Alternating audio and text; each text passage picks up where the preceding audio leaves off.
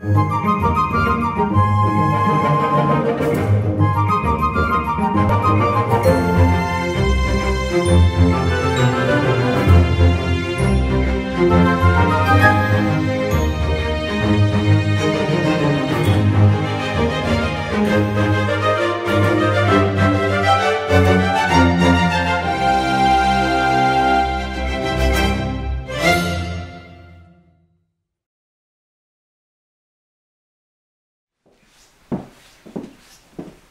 everyone, it is great to see you again and welcome back to the Norman Rockwell Museum archives. We hope you're having a good day. A theme that I think we will discuss today are some of the everyday heroes that Norman Rockwell portrayed in his art. As you know, Rockwell was in some ways the great equalizer. He felt that everyone was just as important as the next person and that everyone's role in life was significant. So we thought it might be fun to share some different kinds of everyday heroes who Rockwell portrayed in his work. And I might just start with this wonderful piece focusing on the school teacher. And Rockwell, we believe, was portrayed to create a very complimentary view of a fictional school teacher, Miss Jones, because he was highly influenced by a school teacher in his own life who gave him a lot of encouragement and support. And it's significant here that there is a blackboard in the background because, of course, Miss Julia Smith gave Rockwell the opportunity to express himself on the blackboard when he was in elementary school in New York City. And here we see Miss Jones, a fictional teacher, actually receiving lots of love and adoration from her own students who have written in chalk in celebration of her birthday. I'll mention that the model in Happy Birthday, Miss Jones was modeled by Anne Brayman, who was a Norman Rockwell neighbor. And there was some mixed emotion from readers who looked at this piece once it was published. Many people saw this expression of joy as a wonderful reflection on the American teacher. But one writer in particular wrote to ask why she was presented so plainly, or in her words, as such a mousy character. Whatever the reason, this has always been a favorite representation of school teachers and their importance to our children.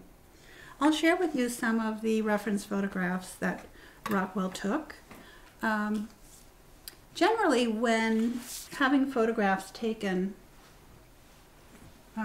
his images were recorded in black and white, and there's a reason for that, which is that black and white allowed Rockwell to focus on the tonalities of an image, the darks, the lights, and the silhouettes that would be very important in a published artist's work. So here we see that Rockwell has actually gone to a classroom to have an authentic setting. And Anne Brayman is seen here, most likely being instructed by Rockwell outside of the picture frame in how to pose. Rockwell once said that if there was anything that he would have wanted to do other than be an illustrator, it would have been to be a movie director. And his pictures tell a whole story in one frame. Just to give you a sense of some of the other reference photographs that he took, here is a scene of the classroom with a little girl looking attentively forward, and on the desk there's a wonderful range of apples and peaches and packages that have been wrapped for Miss Jones for her birthday. So what you can see is that Rockwell is constantly including in his reference photographs and in his drawings all the kinds of details that might help to tell a story. And one thing that we can be sure of is that there is never a detail in a Rockwell painting that is not there for a very good reason. We have some snippets, as we like to call them, close-ups of some of the students in the room. And it would not have been unusual for Rockwell to go into his local elementary school and ask children to line up and to actually pick out the ones who might be the very best for the role. He would then follow up by contacting their parents and inviting parents to bring their children to his studio, where they would be given a Coca-Cola and where they would be paid for their efforts and spend a little time posing for his artwork. One of the very important relationships that Rockwell had throughout his career was with the Boy Scouts of America, and I'm holding here a cover from Boys Life magazine, which was the monthly magazine of the Boy Scouts. This issue is actually February of 1941. But Rockwell would have actually worked on this painting, which is in the Norman Rockwell Museum's collection, about 2 years earlier. His history with the Boy Scouts began in 1912 when he was invited to do illustrations for the newly established Boys Life magazine at that time. And within 6 months, the Boy Scouts asked him if he would become the art editor, which he did.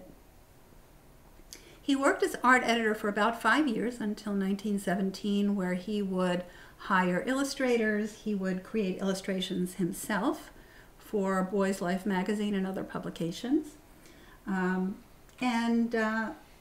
I think because of this early acknowledgement of his abilities, he was extremely loyal to the Boy Scouts as a feature illustrator for more than 50 years. He would generally create the calendar illustration for the Boy Scouts, which would appear each January. And then the image that was featured in the calendar would appear on the February issue of Boys Life magazine, and that is actually what you're seeing here. The painting actually refers to an event that occurred in 1938, which was unfortunately the Great New England Hurricane, in which there was tremendous damage in the Northeast. Here we see a Boy Scout with great bravery rescuing a little girl and even her cat, which rests on the Boy Scout's shoulders. One of the things you'll notice is that even though the Boy Scout is engaged in a rescue effort in very difficult conditions, he is neatly dressed. His hat remains on his head. And that was one of the rules of being an illustrator for the Boy Scouts of America. The Scouts had to appear neat, had to appear clean, and always well-dressed.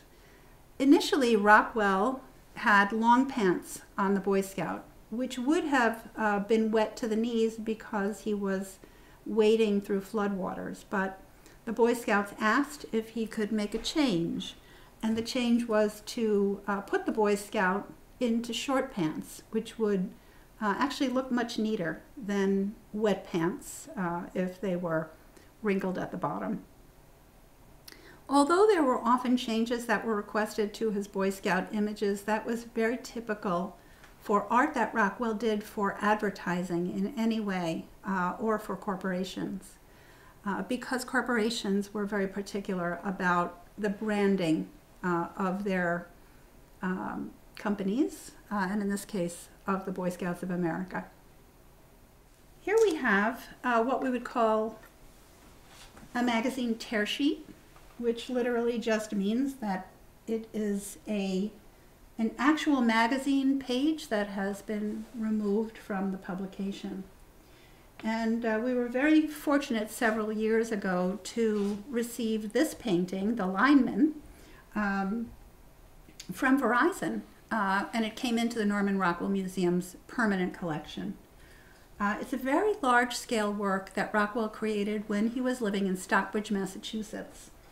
And you'll see here that it was actually an advertisement that was meant to remind people of how heroic and important their line people actually were in keeping things going. And I will read you just a little bit of the message on this page. The advertisement says, "He helps to get the message through. Along the highways of speech in every part of the country, thousands of Bell telephone linemen help to keep your telephone service good and make it better. They are on the job to maintain uninterrupted service over millions of miles of wire and cable, repair trouble when it occurs, and try to anticipate it before it occurs. They're the men who push forward the lines of communication to new places and new people, through cities and towns, across deserts and under rivers and over mountaintops. By breaking all construction records since the war, they have played an important part in the constant improvement in telephone service. In the everyday doing of the job, as in the dramatic emergencies of fire and storm, the telephone lineman helps to get the message through." Of course, it's important to remember that this artwork was created in 1949, and so the reference to the male worker would have been prevalent at that time. But of course, we see many female workers out on the lines today as well. One thing I'll mention is that, again, to create a sense of the level of detail that Rockwell was willing to go to, he had an actual telephone pole, a shorter one, constructed in his yard. And not being exactly sure how to find someone who was authentic, he did what he normally would do. He traveled around town in Arlington, Vermont, and found this gentleman who was a lineman and who Rockwell invited to come and pose. There would have been several corrections to this piece as the publishers examined whether the equipment and stance were absolutely correct. And Rockwell worked all of those details through, and it became a wonderful piece that we have in our collection today. During World War II, one of the most significant themes in Rockwell's work was life on the American home front. And of course, after the war was over, there were a number of images that showed soldiers returning home from battle. In the Saturday Evening Post cover published October 13th, 1945, we see a young Marine who has returned home to Vermont, which was where Rockwell was living at the time. And he is seated in Bennett's garage, which was a location not far from where Rockwell lived. And of course, all ears and eyes are on the young man from everyone of all ages who are interested in hearing what his experiences were at war. This piece is particularly rich in detail, especially in the background, in terms of all of the elements that one might find in a working garage. And you might notice that we see that a blue star flag is mounted on the wall, meaning that the owners, most likely, of this garage had someone who was fighting at war. Red tends to be a very significant color in Norman Rockwell's art because it helps him to call attention to things that are very important and to move our eyes throughout a painting.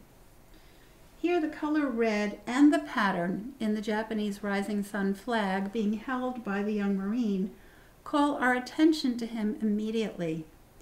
And in addition, elements of red both on the wall and on the table here give a sense of an inverted triangle that carry our eye throughout the entire picture. In addition, of course, Rockwell uses a really important diagonal element here, and that is the element of the invisible gaze. So each one of these figures is looking directly at the young man, also inspiring us to see him very clearly as well. Thank you so much for joining us in the archives today. It was really a pleasure to have you with us, and we look forward to having you back next time to explore another theme. Please stay safe, and thank you again for joining us.